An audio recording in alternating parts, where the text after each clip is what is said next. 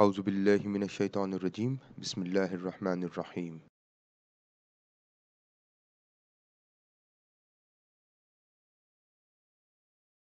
In this session, we are going to look into CFA with SmartPLS and analyzing the SmartPLS output. Now, what are the data analysis steps? Now, when we are conducting the data analysis, the first step is to make sure that we clean our data. Now, I've talked about this in the previous sessions as well, that you have to look into the minimum and maximum values.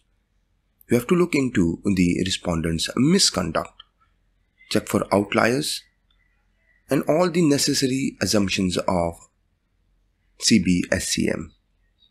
Now, these are the main ones that one can look into. Now, after that, once you have cleaned your data, assessed the normality of the data, checked for respondent misconduct and the outliers, the first step in CB-SEM or PLS-SEM is measurement model assessment. Now, in CB-SEM, you start with assessment of model fit, factor loading, then reliability, followed by construct validity that includes convergent validity and discriminant validity. And finally, we report our measurement model. We will look into this as we go along this whole series. And finally, once the measurement model is assessed, the next step is a structural model assessment that also starts with the model fit. And then we assess and report the significance of relationship. What we do is we check for path coefficients, t-statistics and p-values. Now, if p-value for a particular relationship is less than 0.05, and this means that the results or the relationship is significant. And your hypothesis, that is alternate hypothesis, is supported. So you reject your null hypothesis. And finally, report your explanatory power, that is R square. Moving on, CFA with SmartPLS. Now let's assume I've got this model here. I've got two constructs, collaborative culture and organizational performance. Now, as part of CFA, all your latent variables are covariate with each other. Now, once I add these variables, how did I add them? Let me delete each one of them. Now, in order to create a new project, just simply go to new project, give it a name, let's say, call it XY. Now here it is. The first thing, import the data file. So I've got my data file here. You can import yours wherever it is. Let's say this is the one. So you press this, press open, and here it is. Now once that is done, you need to create your model. So click create model, and in this case, I'm interested in CB-SEM model. And you give it the name, let's say this is my measurement model. Now once that is done, then you can create model. How to do this? Let me go back here, double click on the model. Let's say I want to create, I've got two variables for instance, one is collaborative culture and the other is organizational performance. Let's say I've got these two here. Now click here, move the indicators to the right, Now co-vary them. In CFA, you co-vary your latent variables. Now let's move it here. And now the model is done. Look at this. This is one of your parameter is fixed in each of the construct, fixed to 1.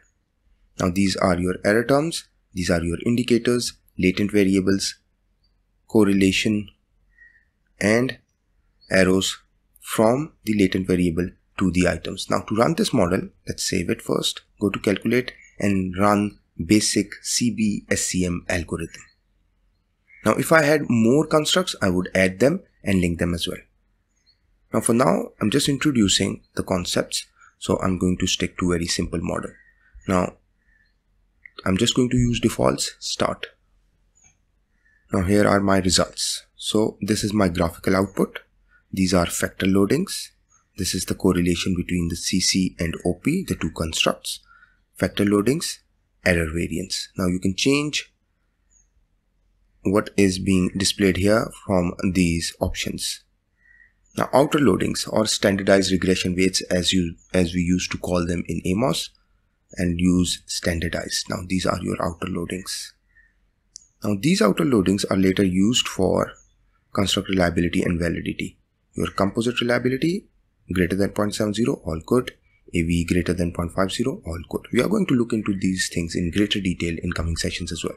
For now, I'm interested in one thing, that is my model fit. So where is my model fit? So in the quality criteria, I've got model fit here. This is the model fit. RMSCA, well, it is quite high. GFI approaching 0.90. SRMR, fine, greater than 0.90, approaching 0.90, fine. Now I've got that output here, model fit, and these are the absolute fits, incremental fits, and parsimonious fit. C min divided by degrees of freedom. Here it is degrees of freedom. Here is chi-square. If you divide them, you get this 5.420, which is slightly acceptable, not that bad. P-value significant. Well, most of the times if you've got a higher sample size, it will be significant. RMSCA not acceptable. Look at this. It should be less than 0.08. GFI, well, approaching the acceptable value. AGFI, not that good. Required was 0.90. CFI, TLI, and NFI, well, TLI is approaching 0.90. The other two are quite fine. So this is how you can assess your model fit for a very basic model. Now these are the references that I have used for preparation of this session. I hope this session would have helped you understand the very basic steps in data analysis and results. We are going to do some complex models as we go along. Thank you very much.